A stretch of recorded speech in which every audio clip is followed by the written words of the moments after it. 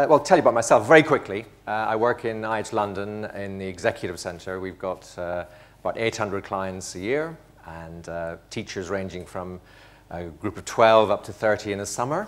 And I gave this talk recently at a BSIG conference. And I really strongly recommend, if you're not in BSIG, it's the ITEFL SIG, to get involved. They're one of the best conferences that I've been to. I've been to quite a few conferences around the world, but in terms of their fun, professionalism, and variety of locations, they're very, very good indeed.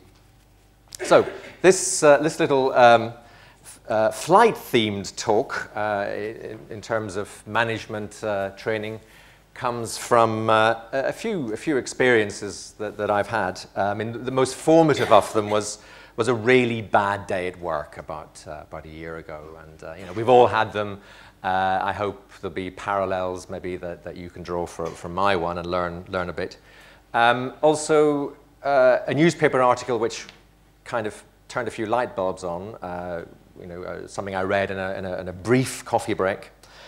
And also, I mentioned BSIG. I mean, the business English teachers in ITEFL are talking a lot these days about professionalism and what it means. We'll come on to that a bit later, but they all want more money, of course. And of course, that makes them think, well, what do you have to do to get the money? So that debate's been going on. And that made me think about other professions. How do they deal with the nitty-gritty things of management? And also, of course, a desire to get fellow DOSers talking about their practice. So there'll be a couple of very brief little moments of pair work before lunch. So the bad day at work, this was not my bad day at work, but hey, somebody had a bad day at work here. Mine was, let's see what happened. It was a Friday. No, sorry, it was a Monday. I hate Mondays. We'll go back to Friday in a moment. I had it was 9 o'clock, an unexpected student turned up. I should say client, of course, but I knew nothing about them. They weren't on my list. There was no room. What were they doing here? But they showed me a letter. They were booked for a course. So, gosh, quick thinking. Have we got teachers? Have we got rooms? You know, a lot of things to sort out very, very quickly. And I found all my rooms have been booked by our modern languages department today. They hadn't told me. No liaising. Another headache. So after a lot of head scratching and running around, trying to look amazingly calm as one does, yeah, it all got sorted. And eventually, later on in the day, when my medication had worn off, I sort of sat down and thought about it. Well, why on earth was it so bad? I mean, here I am, you know, years of experience and this and that behind me. Why did I let it happen? Generally in our lives, too much is happening. Friday, the previous Friday had been an awful day. I think it was August. A lot of things had been happening. The phone had been going. The screen was feeding me lots of emails, and I wasn't even on Twitter. Goodness knows. So the general flow of information and things to process, as we all are aware, has moved relentlessly on through the years. I mean, my first job in IH was in an outfit called Kieliopisto Linguista in Helsinki, 1977. I remember it well. Got disaffiliated 6 months after I was there. That's another story. What did we have to do then as newbie teachers? We had to know one book, I think, which was Kernel Lessons. And then we had to know 3 buttons to push on the language lab. And that was pretty much it. I mean, photocopying, no, was the photocopier invented then? Possibly yes, but I think somebody, you submitted your request and somebody in a white coat did it for you and it was in a tray the next day, that sort of thing. Nowadays, I mean, what sort of information do teachers, let alone DOSers, have to process? I mean, teachers, they need to be able to know pretty much about 3 or 4 different course book series with all the concomitant DVDs and testing modules. They need to be able to upload their lessons to Moodle, perhaps, for the stragglers to pick up on later on. They need to be able to fix the photocopier, let alone photocopy things when it breaks down. Huge information overload potential. The newspaper article that I read was something to do with a completely different field altogether, a field of medicine. It focused on the growing complexity there of what doctors have to face in their lives as professionals. So maybe that's the next jumping off phase for us here before you get too dizzy with this crashed plane. Professionalism. What exactly are the ingredients of professionalism generally? Just take 2 minutes with the person beside you to see if you can define what a profession is. Not professionalism, but what a profession is. We'll have a look.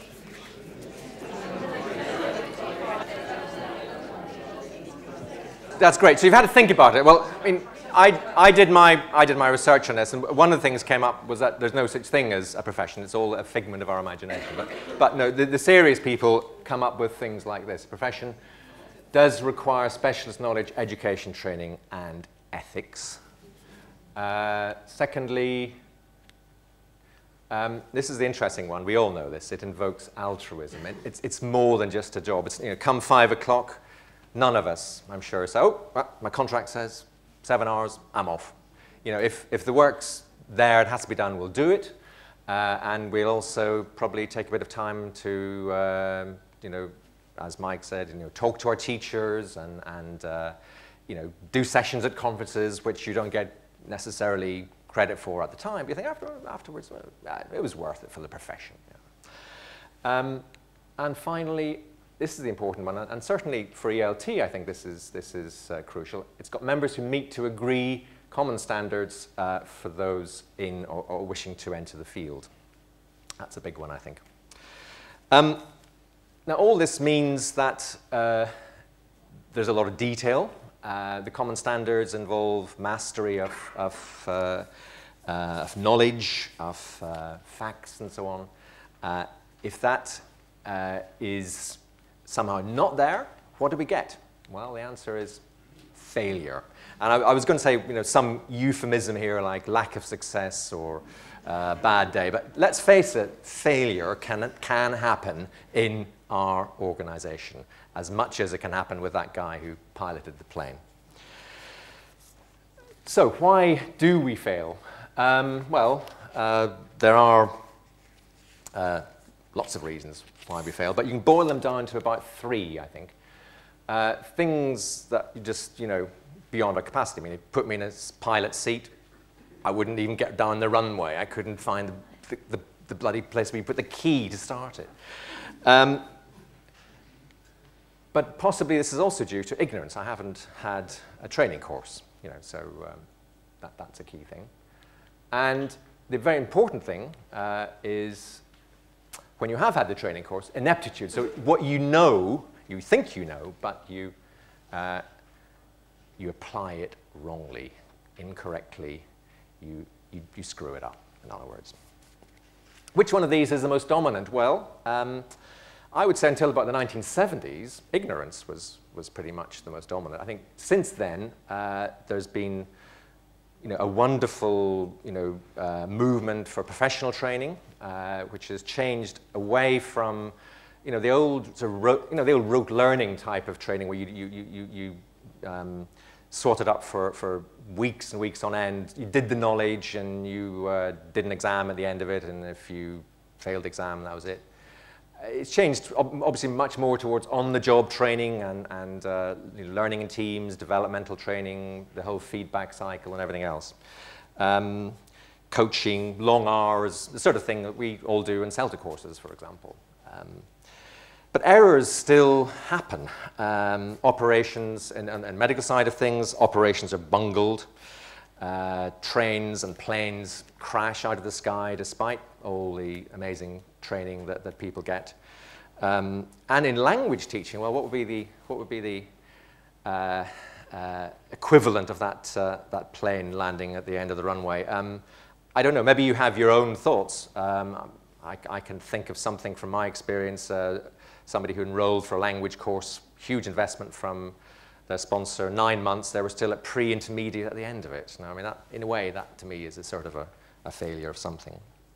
So we need an effective strategy to avoid failure, to get things right. And what is that strategy? Answer the checklist. Now, we'll take a little professional step in another direction here, I think. If any of you thought about being a doctor, perhaps, before you went into ELT? The 7 years of training, the long nights, the hospital duty put you off, is that right?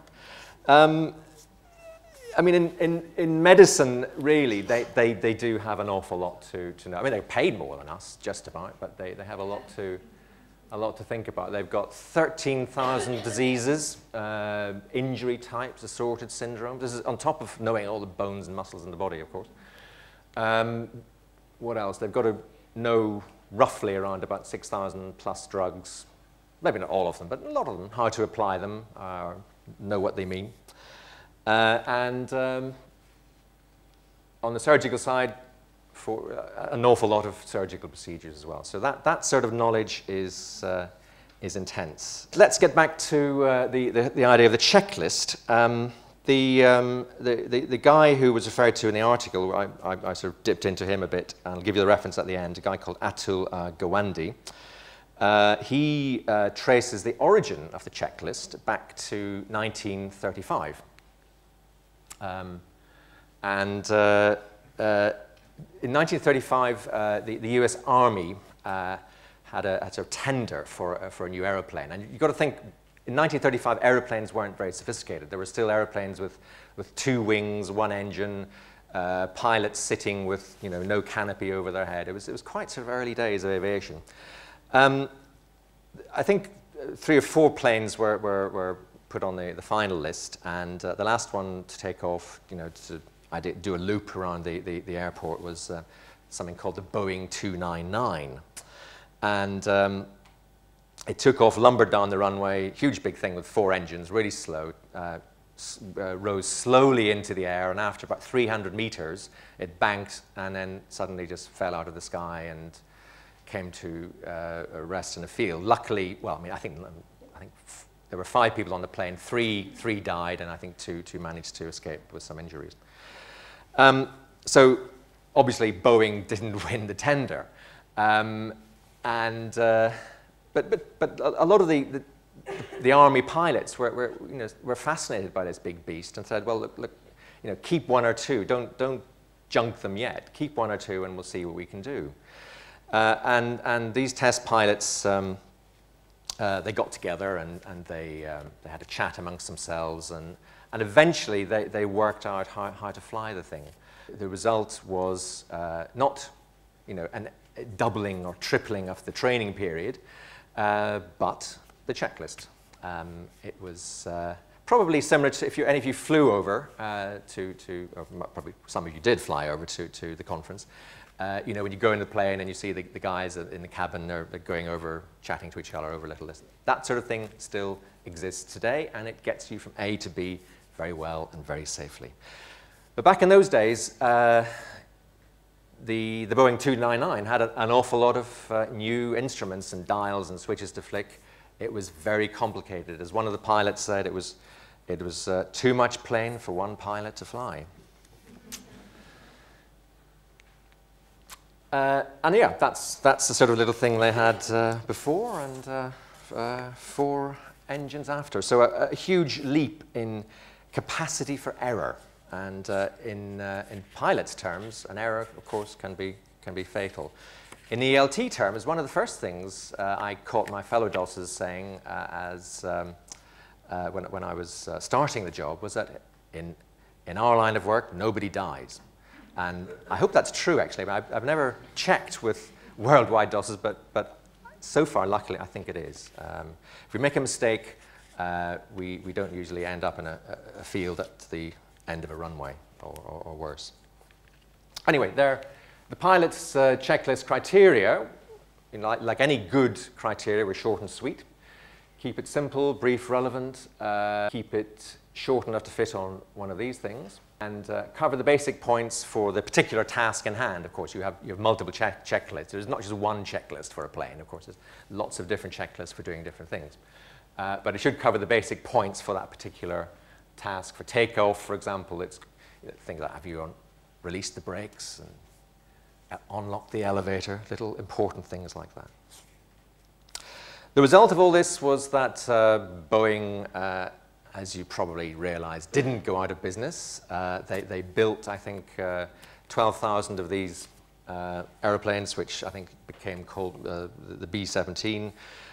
They flew for, I think it was 1.8 million miles and were an amazing addition to the strategic advantage for the USA in the Second World War. Outside aeronautics today, funnily enough, the checklist hasn't had a very good press. In fact, I would say there's quite little respect for it. You do see things in the press referring to, busybodies with clipboards, and I think the phrase "a tick box mentality" is kind of pejorative at the moment. Am I right?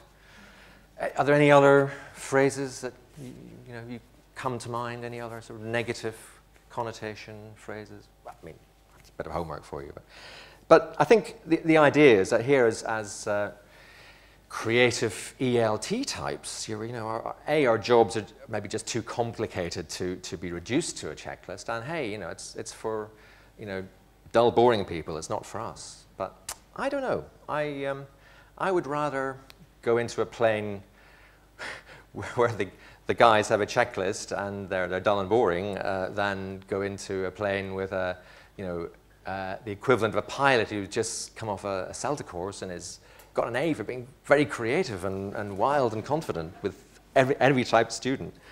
Anyway, the message here is, should we care about this sort of detail in ELT? Should we formalize a way to manage it? And of course, I think the answer is yes. And I think also that it is a sign of our professionalism that we were able to manage this detail. And I'll just have a look again back into the medical field to show what can happen if you do actually take a bit of time and trouble to use checklists. I mean, you all know about doctors before an operation. They're supposed to do certain things. And this has always been the way. I mean, doctors are pretty highly trained and should do these things, except in Johns Hopkins Hospital in 2000, they noticed that people were dying, and they shouldn't be dying because of infection and basic procedures. Sticking a line in to somebody, sticking a drip in prior to an operation, people were still getting infections and dying from that, and they shouldn't. What was happening? Well, they decided that they would introduce a checklist, like pilots have a checklist, and see if that made things better.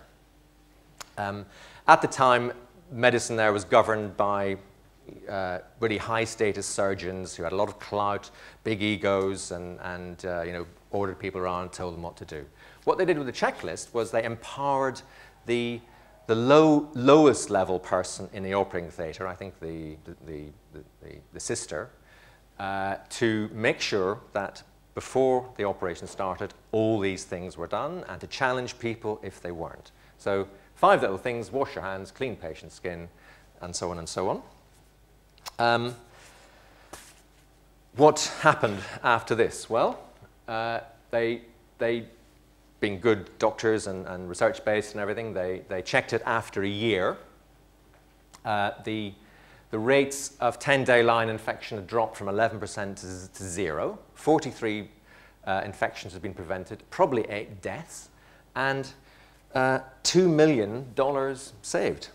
Pretty good. What did they try to do next? Well, obviously, they tried to roll it out over the whole state, because it works. You can save people's lives, save money, and so on. They met, interestingly, a lot of resistance. People don't like checklists. However, somebody with a bit of clout did manage to push it through in the Michigan Health Service, and after 5 years, I think the statistics said that roughly 1,500 lives had been saved, roughly $175 million in costs, and all because of this stupid little checklist that nobody wanted to implement. So there's a message there somewhere. For me, the message was to look back on my Friday and think, well, hey, maybe I should get myself a checklist. This will be probably very different from any Friday checklist that you have, but you know, that's mine, it works. My Mondays are an awful lot better now. I have really done away with all the medication on Monday, apart from one quick coffee. So checklists, they work well for pilots. I think the idea is that they're good in teams. You sit down, you create the checklist, you talk about them, you do them, you enact them. And as I said with the medical example, you empower key staff. In a way, you sort of delegate people to make sure the checklist is in place. So it could be my admin assistant, as it was with the theatre sister for the operations in Johns Hopkins. And I think as well, there's a big incentive on anybody who introduces a checklist to monitor their effects over time. So if there's a checklist that you introduce for a specific process in your school, then you may want to have a look and see what has been affected for the better by it over the years. You know, do your evidence, do your data.